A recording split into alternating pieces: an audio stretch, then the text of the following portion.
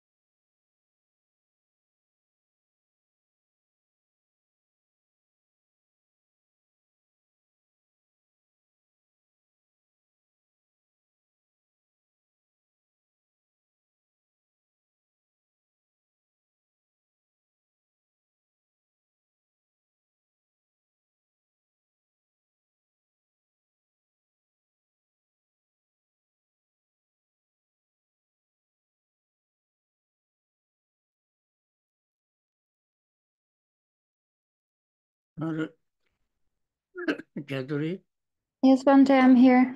okay. Any so far no more questions? Um, just give me 1 minute, Bhante.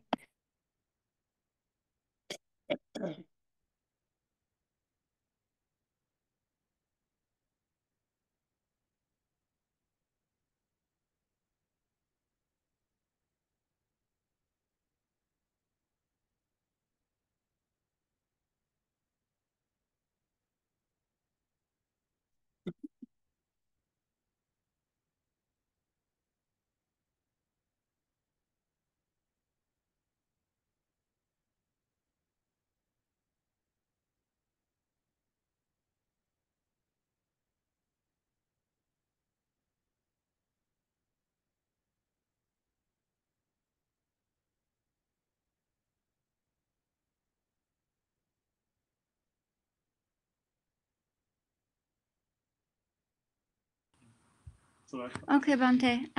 We have a question. To offer dana or do good deeds expecting good karma back, is that good or bad? It is not bad, but not very good also. Because if you expect anything in return, then your dana, benefit of dana would become weak. And therefore, in order to make it a dana, you should not expect even a thank. You just give. You can give dana to monastic, hospitals, poor people, animals, destitute, anyone you can give without expecting anything in return. Suppose you give something to a beggar, destitute, homeless person, what can we expect from them? You don't expect anything. You just give. Similarly, when you give something to monastics, what can you expect from them? Nothing material, but spiritual upliftment. And when you give something like that, then anytime and every time you think about it, you will be very, very happy. If you expect something in return, if you don't get it, you will be unhappy. it is just like giving something to a friend. You give lunch to a friend for three, 4, 5 times.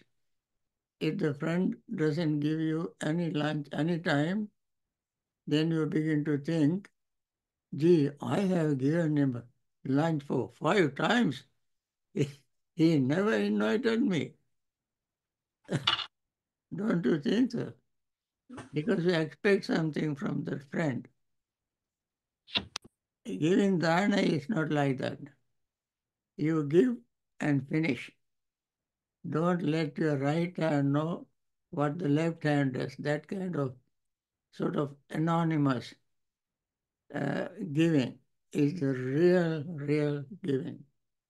No expecting anything. That's a very good giving. If you give something, expecting something in return, that may not be very good, but not totally bad. But you are giving string attached. String attached, you say. So that's what I have to say. Oh, okay, the next question. Yes, the next question is, how can one let go of anger at somebody you hate? This man slept with my wife and broke our marriage and family, but this hatred is just hurting me. So if somebody's wronged you in a very major way, then naturally the inclination of the mind is hatred. How can you let go of that hatred, which you know is hurting you, but you still feel it? How do you do that? How do you let go of hatred in that case? Well, if you hate something, first of all, you must learn not to hate. By how you do that, you have to look at yourself and ask yourself, by hating, I uh, hurt myself. I hurt myself. And I make myself unhealthy. I make myself suffer. And moreover, the person who did something to you may be not in a very good mental state. The person might have might have had some previous problems, health issues, and losing someone, losing job, something like that the person may have, or a person might have brought up in a very unfriendly family situation, and this is uh, where that person expresses that previous bitter experience. And therefore, it is first you have to advise yourself, and then you let your hate, your anger subside, and try to practice patience and patience and patience. Then practice metta, kindness, uh, compassion, appreciative joy, equanimity. All the four Brahmaviharas you can practice when you practice one of them. Suppose you practice metta, loving friendliness, all others also will join it, and all the four Brahmaviharas naturally you practice. That is very good for your own mental health. And then it'll be very easy to forgive the other person who did something to hurt you instead of developing hatred. Okay? Thank you, That, Bhante. that is Uh, my advice. This is the advice that Buddha has given us many times in his discourses. Okay? the next question relates to the first question about dana, about giving. How does your answer to this first question relate to the idea of merit for others? So when you give to the monastic community and you give to have merit, for example, departed ones and things like that, how does that idea of merit relate to dana? How does it relate to Dhamma? Why? To dana, to giving. How does Yeah. merit relate to giving? I think that is a very important question. Dana is you find in the central teachings of the Buddha, like Noble Eightfold Path. Number one is understanding. Number two is right thinking. What is the right thinking? Thinking or letting go. Nekkamma sankappa. Second right thought is avyapada sankappa, non-hatred. That is loving friendliness. And number three is avinsa sankappa, the practice of compassion. So letting go, loving friendliness and compassion are called three wholesome thought. Now letting go is definitely related to dharana. Dharana means letting go. As I mentioned earlier, you let go of your greed, attachment, clinging to something that you give away, and that you develop always in your mind, then that would help you to give up your desire, which is the cause of suffering. Then that helps you to liberate yourself even from samsaric suffering. And therefore, dharana is the number one practice mentioned in the Buddha's teaching. And that is how it relates to Dhamma practice. When you practice meditation, you have to let go. Let go of your clinging craving. Otherwise, you cannot develop your meditation. Let go of your greed, hatred, and delusion. Otherwise, you cannot develop your mindfulness. And therefore, all pivots around giving. And all are related to the Noble Eightfold Path. Okay? Thank you, Bante. The next question is in a phrase where it says, the first end is contact, the second end is the origin of contact, and the middle is the cessation of contact. What is meant by the second being the cessation of contact? Is it the six senses, or is it the entire factors of the dependent origination that happen before contact? Now, contact is actually the another source of the rest of uh, mental factors. For instance, as soon as the eyes, visual objects meet, then consciousness arises. When these three combine together, contact arises.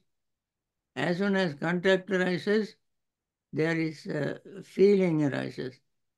This feeling can be pleasant, unpleasant, or neutral. And then can arise attachment. If the sensation is pleasant, attachment arises. If the pleasant sensation is unpleasant, detachment, resentment arises.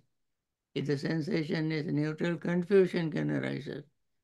And therefore, everything starts rolling after after you have come in contact with something, with eyes, sight, sound, smell, taste, touch, and thought. These are the sensory objects.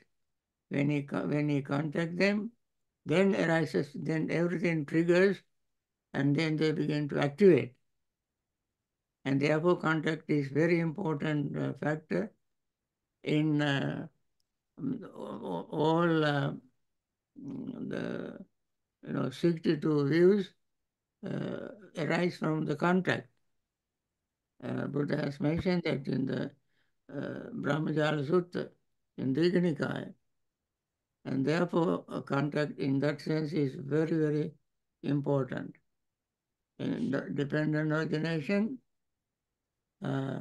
first end is contract, second end is the origination of contract. And then you said the middle is a cessation of contract. Well, when you understand the contract and whatever else entails the contract, and when you understand it very clearly, you try to not to let others arise in your mind when contract arises. This contract,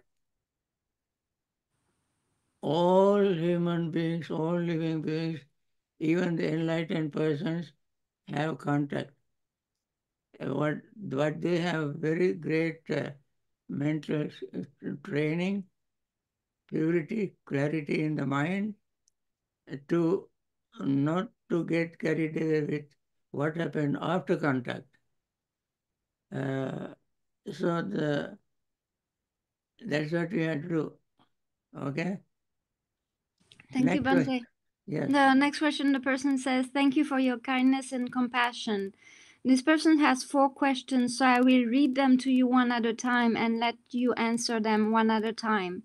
Okay. So starting with the first question, referring to anusaya, the latent tendencies that you explained last week. I noted the Chinese agama translated anusaya as a compound word that constitutes habits and smell. I wonder in the Kali Panan, anusaya is being translated as habits and smells too. Right. I mentioned it. I gave examples last time. Yes, it is. It is a word as far as grammar goes. It is compound word. Anu plus saya. Anu plus saya. Anu means in accordance with, or together with, along with, or while. Saya means sleeping, lying down. So this lies down, anusaya, lies down in our subconscious mind as a habit coming from previous uh, practices, before we become monks and nuns, you have it, and then when you become monk or nun, you continue this habit. And also, when you, in a previous life, you have some habits, and those habits will come to this life as anusaya. I mentioned only the Buddha did not have anusaya when he attained full enlightenment, but all other arahants can have anusaya. I mentioned one, I gave you 2 examples. One was a monk, his name is Pilindavacha. He always called others outcast, outcast, outcast, oh, untouchable, untouchable, untouchable, vassal, vassal. Even if a person, according to tradition, a high caste person came, this monk called him outcast, sit down, outcast, where are you going? Outcast, do this and that. So people got offended and reported to the Buddha, and Buddha said, yes, this monk has been a high-class person for 500 lifetimes, and therefore he brought this as his anusaya, samsaric habit. Another example I gave you last time was a monk who went on alms round with a big alms ball and collected a lot of food. arms bowl full of food, and he ate all of it. And then he was looking around for more food because he has insatiable hunger. So this was reported to the Buddha. Buddha said this monk has been an elephant in his previous life. Elephants is, tons of leaves, grass, nuts, fruits, and so forth every day. So this monk has been an elephant, and this is the elephant's habit. And sometimes some monks have become monkeys from a previous life. In this life, they like to behave after even attainment of enlightenment. Their behavior can be like monkey. Like that. These are called anusaya, uh, underlying tendencies. Underlying, under in subconscious mind, lying and remaining in a subtle way. Okay, next question. Yes, the person was also asking if there is any connection with the sense of smell. For example, Anusaya being related to more awareness of odor. Now,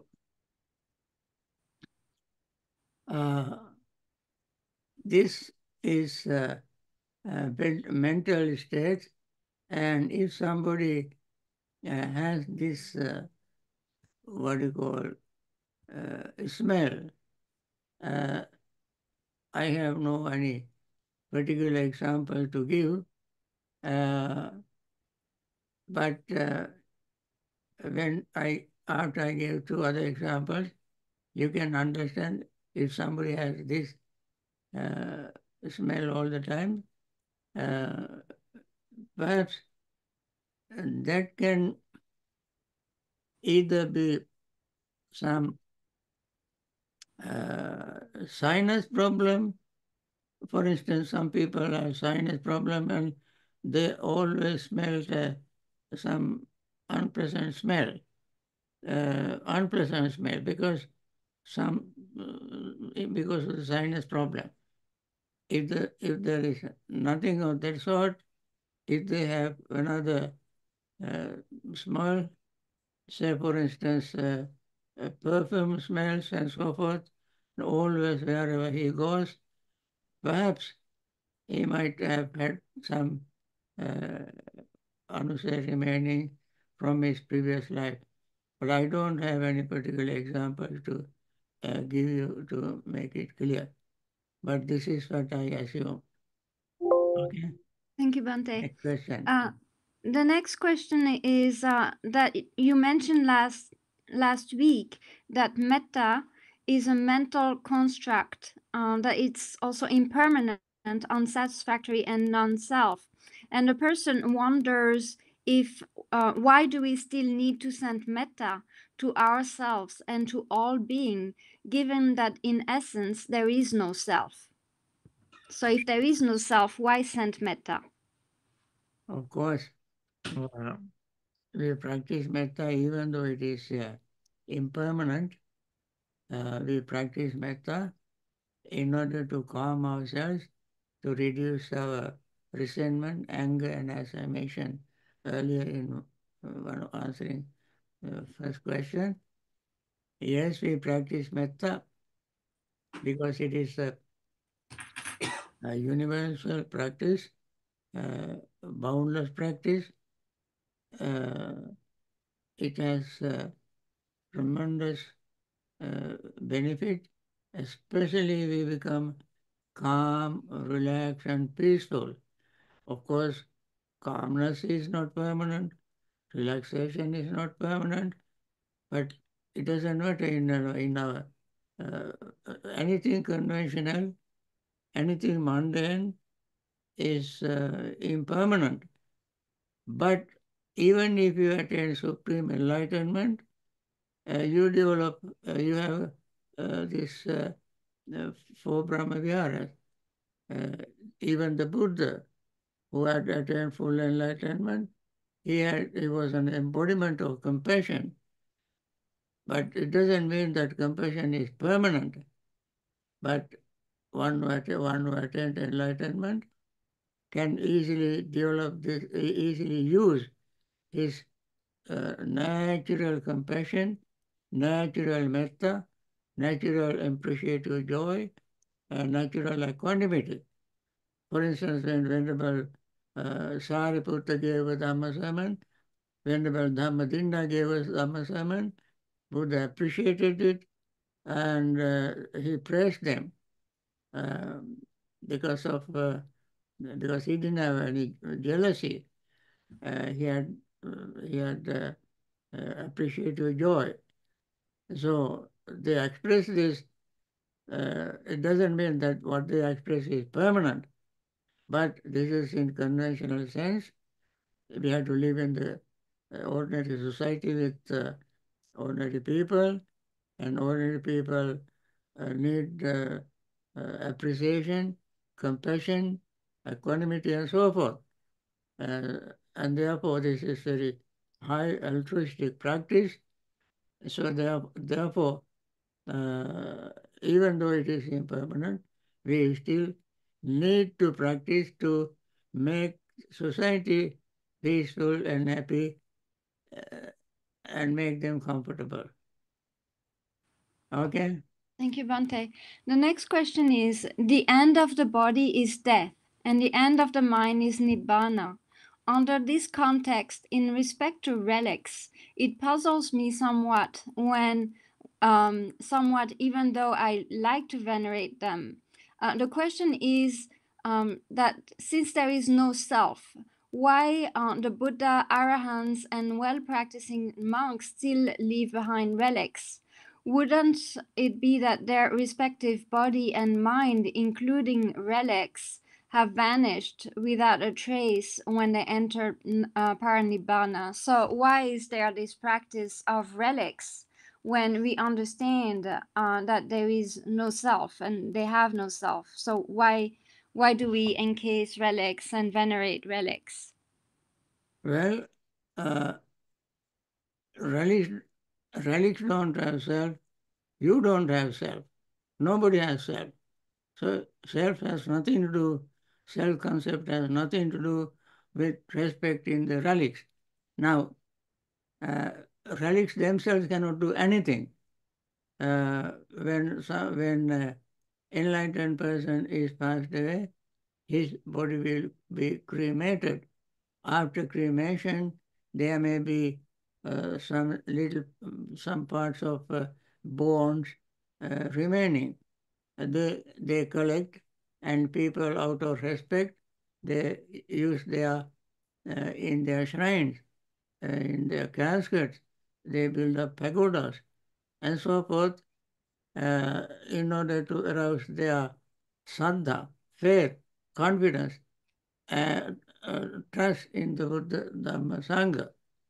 Buddha has, when he was going to pass away, he said there are objects of veneration, Saririka, Uddesika, Paribhogika.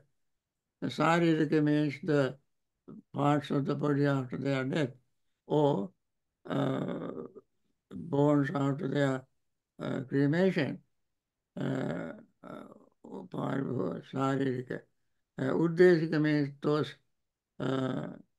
things that Buddhas use, like a Bodhi tree. Paribhoga means things that they have used, like alms bowl, robes, and so forth. If people take them and respect, that would help them to develop their saddha, faith, confidence. Other than that, they particularly themselves cannot do anything. They cannot perform miracles, although some people believe in that.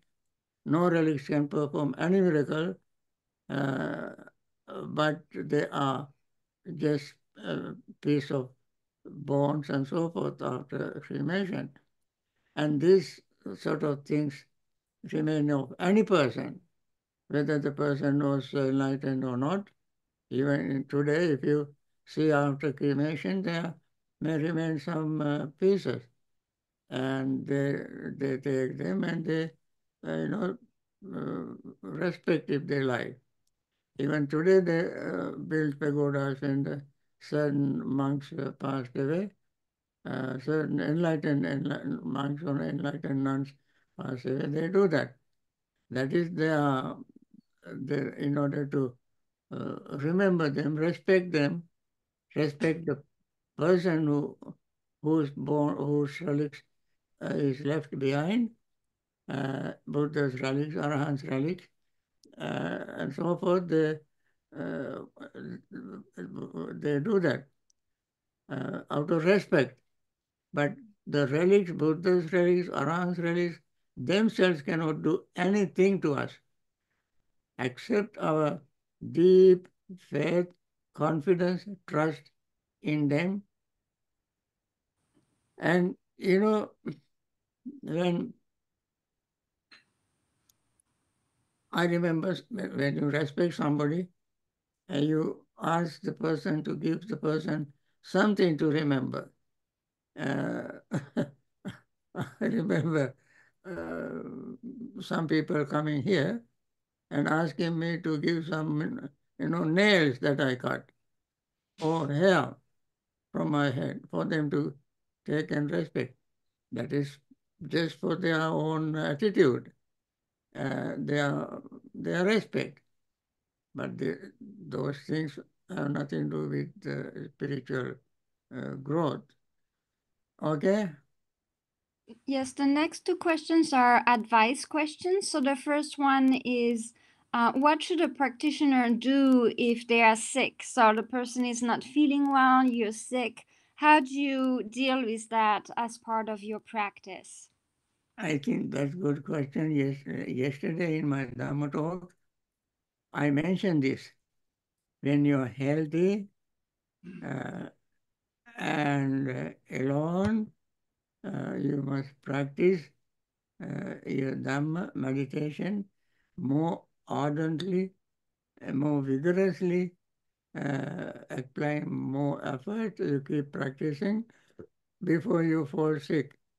And we all can fall sick anytime.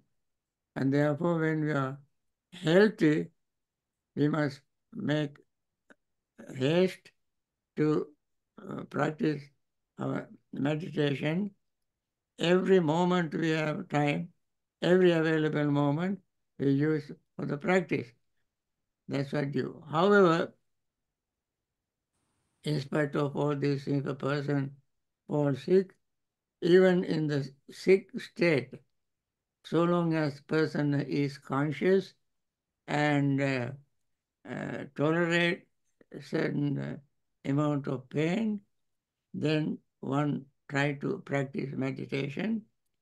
Perhaps when the person practice meditation, he can recover faster along with the prescribed medicine, doctors ask him to take care of certain treatment, food, rest, via exercise. While doing all these things, whenever you cannot do any of these things, even in you lie down in your bed, you meditate.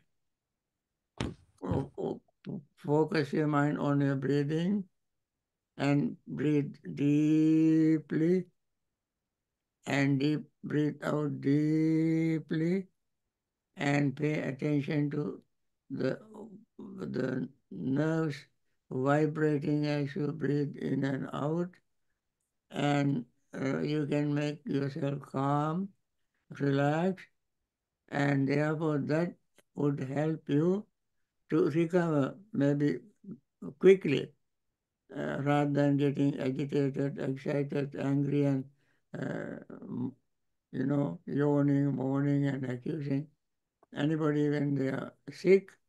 When you are sick, you don't do any of these negative things.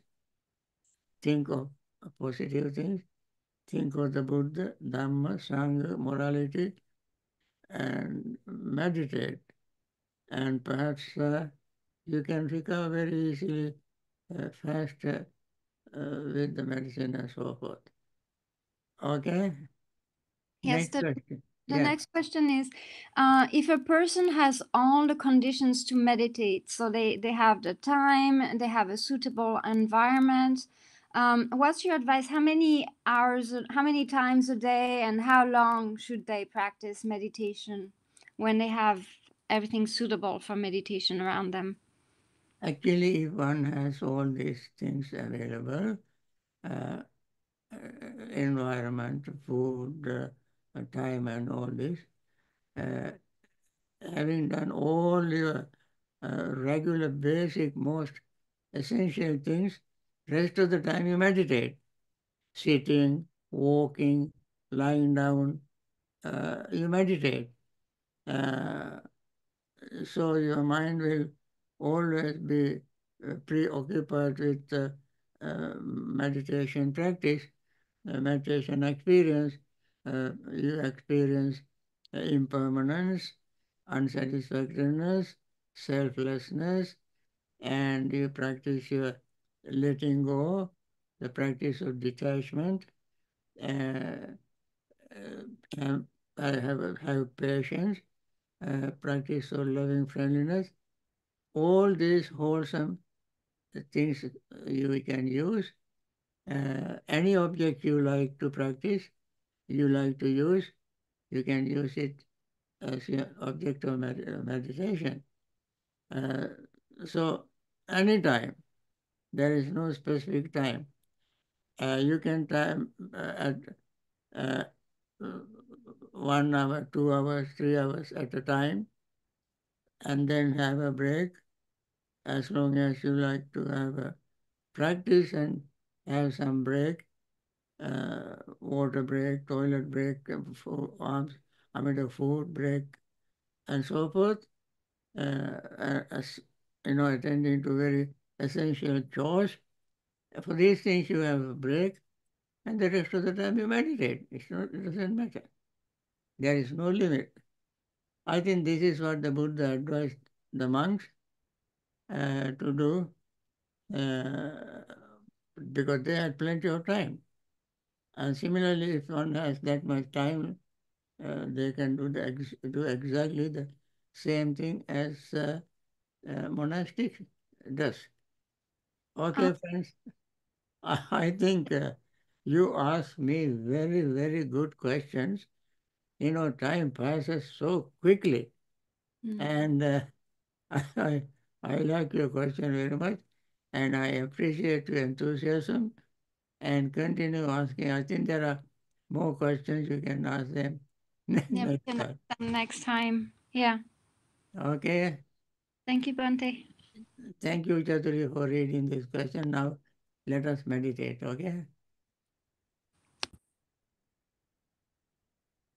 Okay. Okay.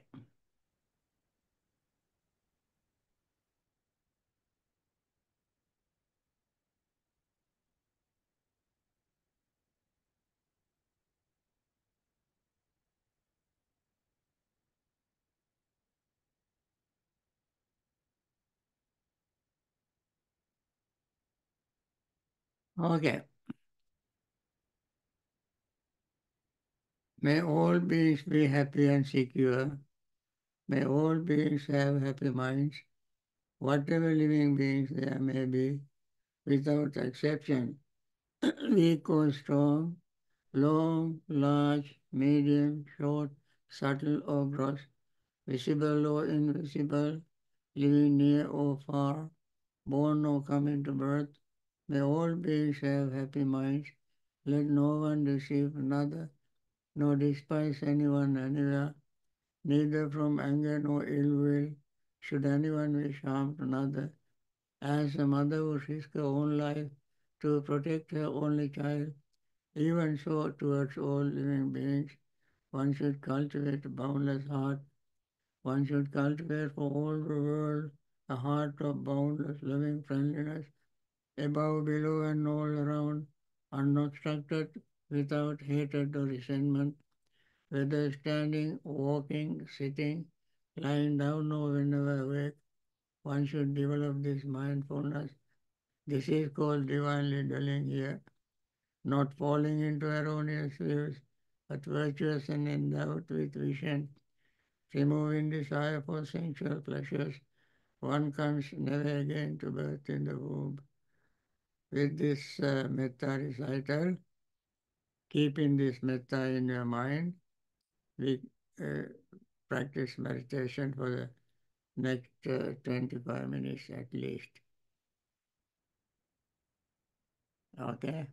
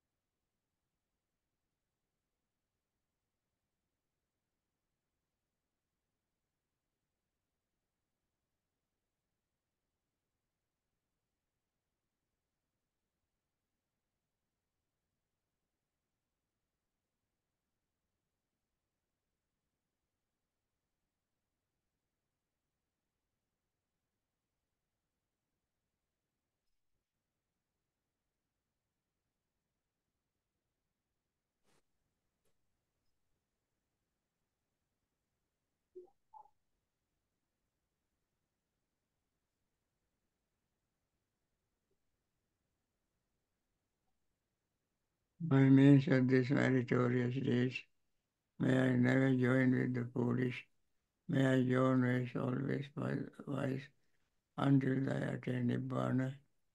May the suffering be free from suffering. May the fear-struck be free from fear. May the grieving be free from grief. So too may all beings be.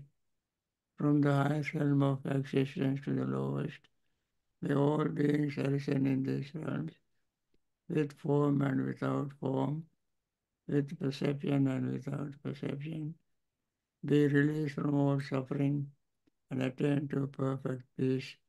Excellent, excellent, excellent. Now, friends, let me conclude this sharing. Now I want to share metta with everyone. All those who are in hospitals, suffering from various diseases, taken care of by doctors, nurses, and hospital staff, may they recover very soon and try to understand Dhamma, practice meditation, and attain liberation from suffering. May the doctors, nurses, and lawyers, hospital staff also find time to practice metta, practice Dhamma, understand the nature of Dhamma, nature of life. I think they are in a better situation as they are working with very sick people, and they understand Dhamma, can understand Dhamma very quickly, easily. And may they find time to practice Dhamma and attain liberation. If they are listening to this very earnest wish, please try to practice. And then